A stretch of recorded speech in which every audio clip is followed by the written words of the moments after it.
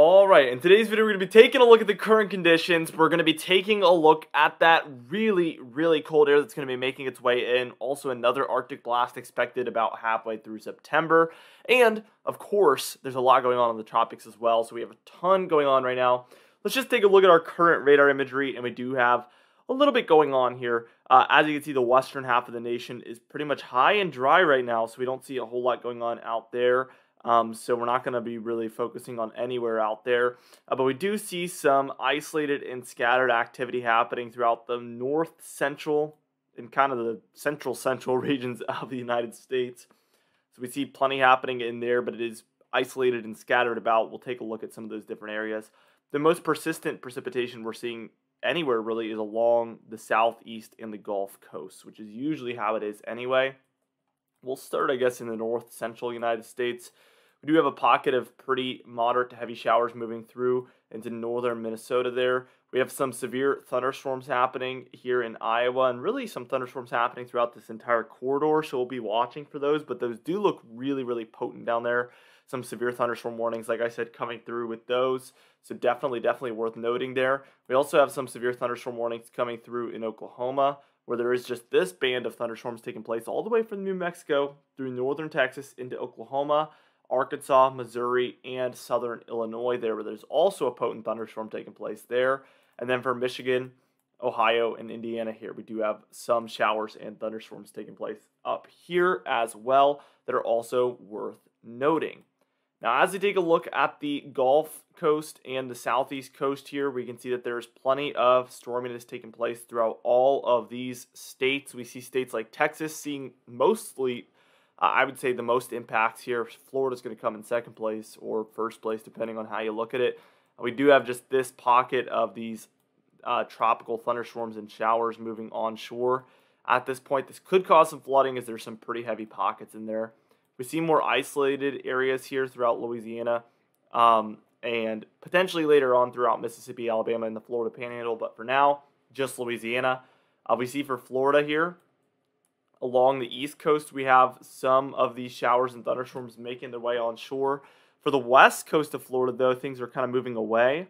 So they're kind of moving from east to west. So we're seeing these move offshore. So things near Tampa Bay and really in general along this entire western coast of Florida are looking pretty nice right now. So soak it up because it is going to be pretty nice, it appears, at least for this morning into maybe about noontime. Florida, there's no guarantees, so I can't say that it's going to be nice all day, but for the morning and the noontime, it looks pretty nice.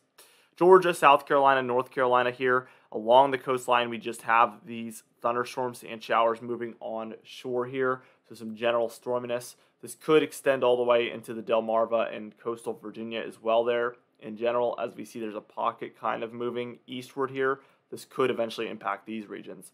Outside of that, we're looking at pretty quiet conditions. So what we're going to do is move on, take a look at that modeled guidance. We'll take a look at the upcoming huge cool down that we have coming up. It's going to really just set the tone for September. We also have a bigger Arctic blast expected later on in September as well. We'll take a look at that one also.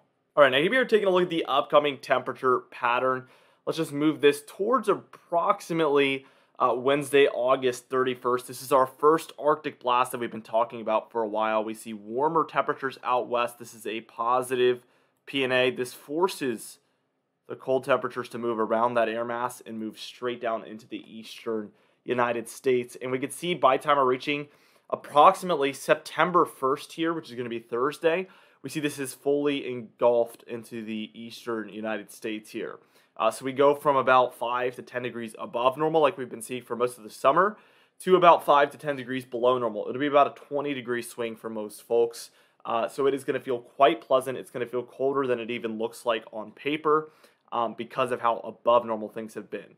Now, as we move on over time, we can see that we do get some Arctic air masses moving in for some of the northeastern United States, but mostly warm air taking over here by about September 5th. September 6th, I mean, look, the warm air actually moves up into the eastern United States by about the 7th of September here, Wednesday. We see really warm temperatures. This is going to be hot, not even warm. I think that's an understatement there. Very hot temperatures there. But as time moves on, we see by September 9th here on Friday, we get another cool down. So at the very least, we're getting a flip-flop pattern. with a lot of very, very cold air masses trying to move through there. That's September 9th, like I mentioned. And here's Saturday, September 10th. We have far below normal temperatures really, really working their way in. Warm air mass here overall. So this sort of forces the cold air to move around. It's not very classic, but it works, I guess, because we're seeing that it works. We see cold temperatures here still by the 12th, but as time moves on, we get really, really far in the model rate, kind of really far into the model run here. The range is pretty bad. We do see cold air for the west here, and then very, very warm air for the east later on this model run, but this is very far out. So we'll take it with a grain of salt. Regardless, we expect at least 2 to 3 major cooldowns. Arctic air masses moving down from the Arctic regions down into the eastern United States. We see it multiple times over the next 15 days, according to the model run. The dates might not be perfect, but we do expect at least a flip-flop pattern where the Arctic air is able to make its way in from time to time. Now, as far as the upcoming storminess here, let's take a look at it. Things get really stormy here still for the Gulf Coast and the East Coast here. We'll also get to see multiple tropical cyclones move through. Here's that Arctic blast. Watch how a low is able to just pull it down. Watch it pull this Arctic air mass down. Boom. We get a lot of snowfall there in kind of central Canada here with that low as well. As you can see, snow is getting very close to the United States, and there might even be snow in the United States on this model run that you guys will get to see. Actually, I know there is. So, spoiler alert, there is snow on this model run in the western United States. We see a lot of this storminess prevailing for these regions by the time we're reaching about the 4th of September. We see our tropical cyclone here, thankfully on this model run, staying out to sea Monday, September 5th. I really want that to happen. Now, as we move on, we see some storminess start to move in here for about September 9th. We see a lot of these areas seeing some storminess. And really, once we see some snowfall, because I hinted at that, moving into the United States, we see by Monday, September 12th, we see the Cascades getting some snowfall here. You can hardly see it, but there is a little bit of blue there. And then for Tuesday here, September 13th, we actually get a Rocky Mountain snowstorm for high elevation regions. We do get some snowfall in there to end the model run. Now, as far as total precipitation goes, here we are. If you're anywhere in the whites, we're expecting practically no precipitation. Your grays would be about 1/10 of an inch or less of precipitation. Your greens would be 1/10 of an inch to 1/2 an inch. Your blues would be 1/2 an inch to 1 inch. Your yellows would be 1 inch to 2 inches. Your reds would be 2 to 5 inches. And then your browns would be 5 to 10 inches of precipitation. Also some blues in between Texas and Louisiana there. That would be 10 inches plus over the next 15 days, which would be a whole lot. Now, for the first time in like 2 months, for the total snowfall, here we are. I know that excites some of you. I know that makes some of you not happy, but we have to take a look at it because there is some snowfall expected over the next 15 or so days here for the Cascades and the Rockies. If you're anywhere in the whites, we expect no precipitation or no snowfall, obviously.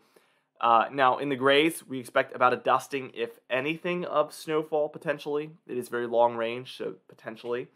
And then your blues would be 2 to 5 inches of snowfall potentially. So, for the Rockies, the Cascades, these areas, also the purple, 6 to 10, and then pinks 10 to 20. I just realized we have pinks there in the northern Cascades. Very interesting stuff.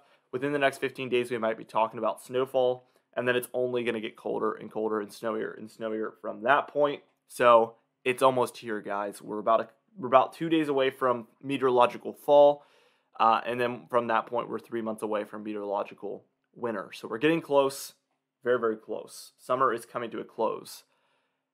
Now, let's move on and talk about that 5-day graphical tropical weather outlook and get an update over there. Now, here we are taking a look at it. We have 3 areas with code yellow. I'll just go over those real quickly. This one here in the southern Caribbean has a 0% chance of development over the next 2 days, and then over the next 5 days, it has a 20% chance of development. So it's still very, very low chance for that one. This one here in the very middle of the Atlantic has a 10% chance of development in the next 48 hours and a 10% chance over the next 5 days as well. So even lower chance with that one. And then the one here entering into our main development region has gone up a little bit. We have a 10% chance over the next 48 hours and then a 30% chance over the next 5 days. They all kind of start in these percentages usually, these lower percentages. And then work their way up. So anything is possible with this one, but I think these two right here, our red one and then this one just now entering the main development region, have by far the highest probability of development. And obviously the red one here where we have a code red, 50% chance of development over the next 48 hours, and then an 80% chance of development over the next 5 days. Definitely has gone up significantly. It really has exploded. This is not unusual for this time of year. Obviously, I had somebody comment yesterday like, oh, tropics exploding, that's kind of an overstatement. But when you go from absolutely no tropical development for an entire month, and then you jump to, 4 tropical disturbances to track, it is absolutely an explosion in comparison to what we've been dealing with. So that's basically what I meant. Anyway, thank you so much for watching. We're going to track this daily, so be sure to subscribe. Be sure to like the video if you did, and leave a comment down below with your thoughts. I hope you guys enjoyed the video. I'll see you guys in the next one.